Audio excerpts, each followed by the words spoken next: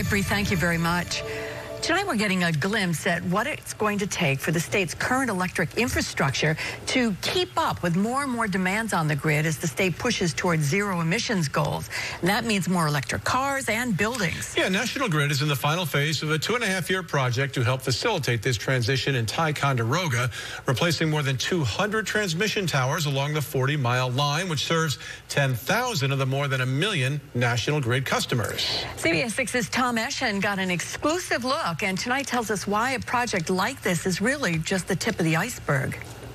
Well, before we take you to the top, we should probably start here at the bottom. This 47-degree incline road had to be built before they even started to begin to work up there. This is so that way the machinery and the personnel could get to the top to be able to get this project going. It took months for this to take place, so that way the work could begin up there.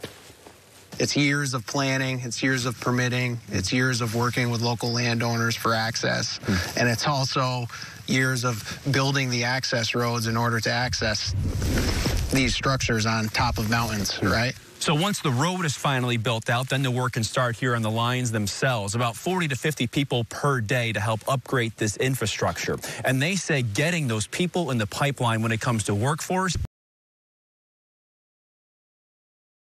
keep up with those demands. You mentioned getting there, but in between now and then, how do you keep up? Yeah, I think a lot of that, to build this infrastructure, we need people, right? And we invest in our workforce through apprenticeship training.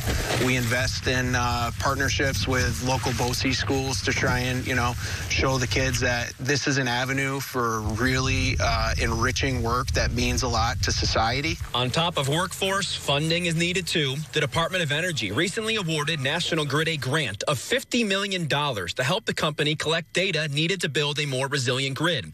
This as the state becomes more reliant on renewable energy like solar and wind. We need to be able to build our system out. It wasn't really designed for that back in the 1940s and 50s when we were building our infrastructure out, and that's what we're doing today. And when it comes to the cost to consumers, making the infrastructure more reliable should help, but they want to incentivize changing some habits too. We'll benefit the customer to charge during off-peak hours. So, they get home, everybody gets home at night, they turn the oven on, they turn all their lights on.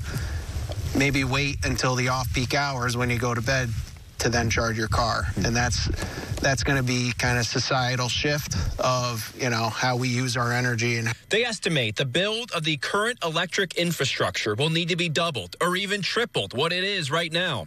This project a step in what looks to be a steep road ahead. Reporting from Ticonderoga, Tom Eschen, CBS 6 News.